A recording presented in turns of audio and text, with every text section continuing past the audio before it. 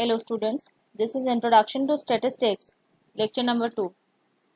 जो हमारा first lecture था उसमें हमने कुछ चीज़ें आपसे डिस्कस करी थी, that is data and statistics. Then we have discuss the origin of statistics. Then after that we have discuss the meaning of statistics both in singular and the plural sense.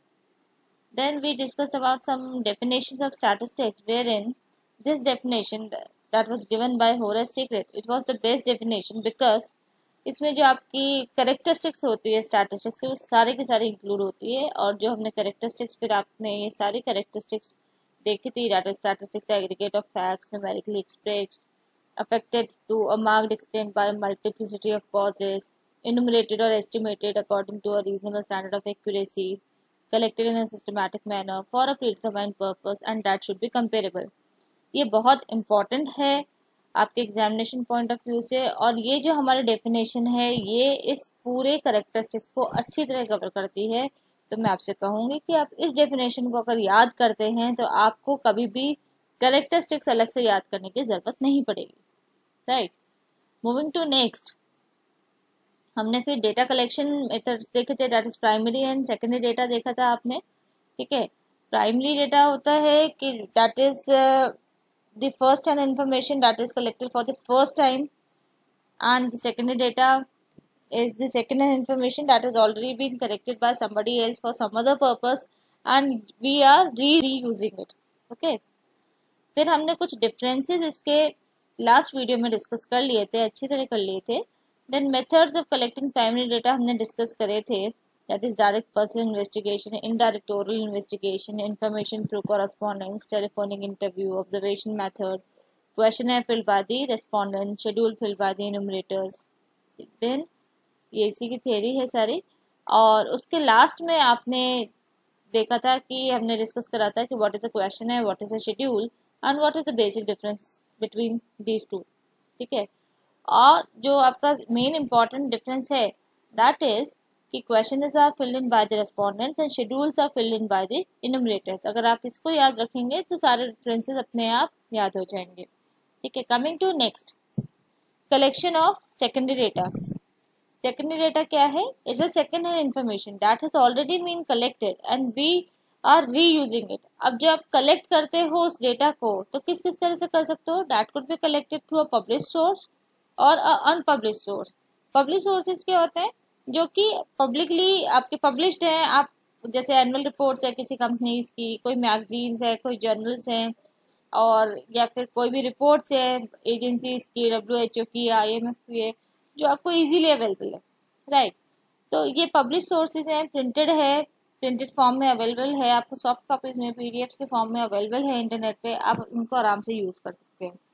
तो publish sources are magazine, journals, periodicals published by various government, semi government, private organization, like data related to birth, death, education by the government at various level, data regarding the price, production, etc., published by the Economic Times, Financial Express, etc. तो ये सारे क्या है? ये सब आपके publish sources है और ये सेकेंडरी डेटा का पार्ट है, ठीक है। Then reports of various committees और कमीशंस, लाइक रिपोर्ट ऑफ पे कमीशन रिपोर्ट या फाइनेंस कमीशन रिपोर्ट हो गई आपके पास, तो ये सारी आपके पास है। Then report of international agencies, like reports are regularly published by the agencies like UNO, WHO, IMF, तो ये सब आपके पब्लिश सोर्सेज है। Coming to the unpublish source, unpublish source में कौन सी हो जाती है कि जैसे कोई प्राइवेट ऑफिस हैं या गवर्नमेंट सारी ही रिपोर्ट्स तो पब्लिश नहीं करती, सबको पब्लिकली तो ओपन नहीं करती। तो कुछ ऐसा डेटा आपको चाहिए, सपोज आप किसी एक यूनिवर्सिटी के ऊपर रिसर्च कर रहे हैं और आपको कुछ उनके स्टूडेंट्स के रिगार्डिंग डेटा चाहिए या फिर आपके उनके फैकल्टीज के रिगार्डिंग डेटा चाहिए, तो आप क्या करोगे? ये रिपोर्ट्स तो आपको वेबसाइट्स पे नहीं मिलेगी उनके, ठीक है। नंबर ऑफ स्टूडेंट्स की तो मिल जाएगी, लेकिन अगर आपको और भी डिटेल में कुछ डेटा चाहिए तो वो सारी इतनी डिटेल में रिपोर्ट्स आपको उनकी वेबसाइट्स पे नहीं मिलेगी। तो उसके लिए आपको क्या करना पड़ता है? आपको यूनिवर्सिटी विजिट करनी पड़ती है, उनके ऑफिस में जाना पड़ता है और फिर उनसे डेटा कलेक्ट करना पड़ता है, राइट। और ये जो डेटा है उनके पास फाइल में तो है लेकिन वो पब्लिश नहीं है, ठीक है, वो अनपब्लिश डेटा है। तो ये डेटा अनपब्लिश सोर्सेज कहलाते हैं। जैसे कि आप किसी ऑफिस में भी जा सकते हैं, गवर्नमेंट ऑफिस में, प्राइवेट ऑफिस में. सो all statistical material are not always published. This category includes record maintained by the various government and private offices. Research studies were done by the scholar students or some institutions, and reports prepared by the private investigation companies, etc. Such sources can also be used depending upon the need. Coming to next, the limitation of statistics. First limitation is statistics law are true on averages. Statistics के जो law है वो averages पे true माने जाते हैं, क्योंकि आप इसमें मोर और लेस एवरेजेस पे वर्क करते हैं. Then statistics are aggregate of facts. आपने कैरेक्टरिस्टिक्स में देखा था कि अगर कोई सिंगल डेटा है तो आप उसको स्टैटिस्टिक्स नहीं मानते. ठीक है, आपको एग्रीगेट ऑफ फैक्ट्स चाहिए. सिंगल ऑब्जर्वेशन को कभी भी हम स्टैटिस्टिक्स नहीं मानते. आपको ग्रुप ऑफ डेटा चाहिए, खूब सारा डेटा चाहिए, जिसको आप एक स्टैटिस्टिक्स मानते हैं. ठीक है, statistical methods are best applicable और क्वांटिटेटिव डेटा. क्वालिटेटिव पे तो एप्लीकेबल होती ही नहीं है. क्वालिटेटिव होता है तो हमने देखा था कि उसको क्वांटिटेटिव हम कन्वर्ट कर देते हैं, जिससे कि हम उस पर टूल्स एंड टेक्निक्स अप्लाई कर सके. तो स्टैटिस्टिकल मेथड्स आपके कहाँ एप्लीकेबल होते हैं? सिर्फ क्वांटिटेटिव डेटा पे होते हैं, कि भाई ये क्वालिटेटिव को तो कंसिडर नहीं कर रहा है. Then next statistical methods can not be applied to heterogeneous data. Heterogeneous data इसकी जिसमें कोई सिमिलरिटी ना हो. होमोजीनियस डेटा होता है इसका ऑपोजिट. होमोजीनियस डेटा कि जिसमें डेटा के अंदर सिमिलरिटीज हो, वेरिएशंस कम हो. हेट्रोजीनियस आर कि जिसमें वेरिएशंस ज़्यादा है और सिमिलरिटीज कम है. तो ये हेट्रोजीनियस डेटा पे अप्लाई नहीं कर सकते हो आप. होमोजीनियस डेटा भी होना बहुत ज़रूरी है. तो this is also limitation of statistics. Then if sufficient care is not exercised in collecting, analyzing, interpreting the data, statistical results might be misleading. जब जिस टाइम आप अपना डेटा कलेक्ट कर रहे हैं, एनालाइज कर रहे हैं या इंटरप्रिटेट कर रहे हैं अपने रिजल्ट्स को, अगर आपने उस टाइम अपनी केयर नहीं रखी तो क्या होता है कि जो रिजल्ट्स आएंगे वो मिसलीडिंग भी हो सकते हैं. ठीक है, वो सही नहीं आएंगे. Then only a person who has an expert knowledge of statistics can handle statistical data efficiently. हर कोई स्टैटिस्टिक्स अप्लाई नहीं कर सकता. A common man can not use statistics. आपको स्टैटिस्टिक्स अप्लाई करने के लिए इसकी नॉलेज होनी बहुत ज़रूरी है. तो ये भी इसका एक लिमिटेशन ही है कि हर कोई तो अप्लाई कर ही नहीं सकता. आपको एक्सपर्ट नॉलेज होनी भी बहुत ज़रूरी है. Then statistics relies on estimates and approximations. Thus the statistical inference are uncertain and can be misleading. हमने देखा था जब आपका पॉपुलेशन बहुत ज़्यादा बड़ा होता है तो हम क्या करते हैं, एक सैंपल ड्रॉ करते हैं और फिर उसके ऊपर स्टैटिस्टिक्स अप्लाई करते हैं. अपने उस डेटा को कलेक्ट करके उसके ऊपर रिजल्ट्स निकालते हैं स्टैटिस्टिक्स अप्लाई कर करा के. और फिर उसके बाद क्या करते हैं आप, उसके बेसिस पे आप एस्टिमेट करते हैं.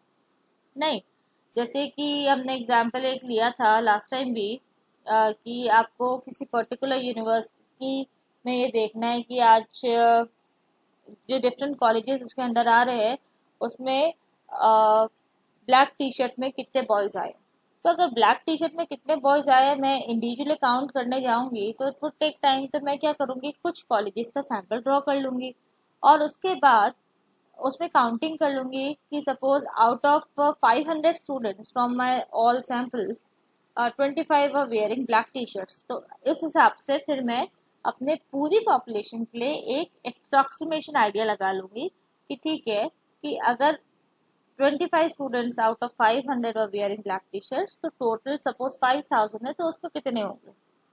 ठीक है, तो क्या होता है कि स्टैटिस्टिक्स जो है वो एस्टिमेट से वर्क करती है, अप्रॉक्सीमेशन पे वर्क करती है. इसलिए ये माना जाता है कि डेटा आपका जो इन्फ्लुएंसेस हैं वो अनसर्टेन भी हो सकते हैं, मिसलीडिंग भी हो सकते हैं. तो this is also a limitation of statistics. Coming to next is scrutiny of data. जब आप डेटा एक बार कलेक्ट कर लेते हैं तो उसको यूज में लेने से पहले उसकी स्क्रूटनी करनी बहुत ज़रूरी है ना. उसको चेक करना, उसको स्क्रूटनाइज करना डेटा को बहुत ज़रूरी है. क्यों? क्योंकि हो सकता है उसमें कुछ डेटा मिसिंग हो. ठीक है, मिसिंग आपके पास क्वेश्चन है इसमें कुछ डेटा के आंसर ही ना आए हो, या फिर डेटा बहुत ज़्यादा स्क्यूड है आपका. ठीक है, नॉर्मैलिटी नहीं है डेटा के अंदर, वेरिएशंस बहुत ज़्यादा है, होमोजेनिटी नहीं है डेटा के अंदर. तो इसलिए आपको स्क्रूटनी करना डेटा का बहुत ज़रूरी है. Once the data are collected, and always they have to be verified for their homogeneity and consistency. This verification of data is called scrutiny of data. No hard and fast rules can be recommended for the scrutiny of data. One must apply his intelligence, patience and experience while scrutinizing the given information. ठीक है, आपको ऐसा कोई hard and fast rule नहीं है कि इसी तरह से स्क्रूटनी करनी है. हम अपने हिसाब से अपने डेटा को स्क्रूटनी कर सकते हैं. अब आपके पास दो तरह का डेटा था, one is primary and one is secondary. Primary data की जब स्क्रूटनी करते हैं तो क्योंकि आपने डेटा जो है वो क्वेश्चन या शेड्यूल के थ्रू कलेक्ट करा हुआ है, तो जब आप शेड्यूल के थ्रू कलेक्ट करा रहे हो तो आपके पास इनुमरेटर्स है, right. You have the इनुमरेटर्स with you. तो जो इनुमरेटर्स डेटा कलेक्ट करके ला रहे हैं तो हो सकता है कि कुछ उनसे लिखने में गलती हो गई हो, तो वो भी आपको चेक करना चाहिए. ठीक है, या फिर आपका जो इनुमरेटर है वो बायस भी हो सकता है कि उसने जानबूझ के आपके आंसर्स चेंज करे हुए हों. तो हमको पूरी प्रॉपरली स्क्रूटनी करनी पड़ती है हमारे डेटा की, इसलिए. ठीक है, सेकेंडरी डेटा के केस में जब हम स्क्रूटनी करते हैं तो स्क्रूटनिंग the secondary data is vital, बहुत इंपॉर्टेंट है, बिकॉज द डेटा में बी इनएक्यूरेट, अनसुटेबल और इनएडुकेट. आपको क्योंकि सेकेंडरी डेटा तो ऑलरेडी कलेक्टेड डेटा है, आपको अपनी रिसर्च में अपनी स्टडी में उसको यूज करना होता है. तो पहली बात तो उसको हमको थोड़ा सा बोल्ड करना होता है अपनी रिक्वायरमेंट के हिसाब से. आपको क्या चाहिए क्या नहीं चाहिए ये आपको देखना पड़ता है. फिर उसकी सुटेबिलिटी भी चेक करनी पड़ती है. ऐसा तो नहीं है कि आपने डेटा ले लिया वो सुटेबल ही हो आपके पॉइंट से, तो आपको उसकी सुटेबिलिटी भी चेक करनी पड़ती है, एडिक्वेसी भी चेक करनी पड़ती है. And data collected by other people can not be fully depend upon as they may contain many pitfalls and unless they have been thoroughly verified they should not be used. क्योंकि secondary data वो data है जो हमने collect नहीं करा था, वो किसी और ने कलेक्ट करा था. ठीक है, तो आपको आंख बंद करके, जिसको कहते हैं ना आंख बंद करके विश्वास नहीं करना चाहिए. आपको एक बार उसका चेक कर लेना चाहिए, उसकी रिलायबिलिटी भी चेक कर लेनी चाहिए कि क्या ये डेटा सही है, क्या मैं इस पर रिलाई कर सकते हैं. ठीक है, क्या हम इसको यूज कर सकते हैं. तो ये सब आपको थॉरली चेक करना चाहिए. That's all for today. Thank you, and if you like my video then please like, share, comment and subscribe my channel. Thank you.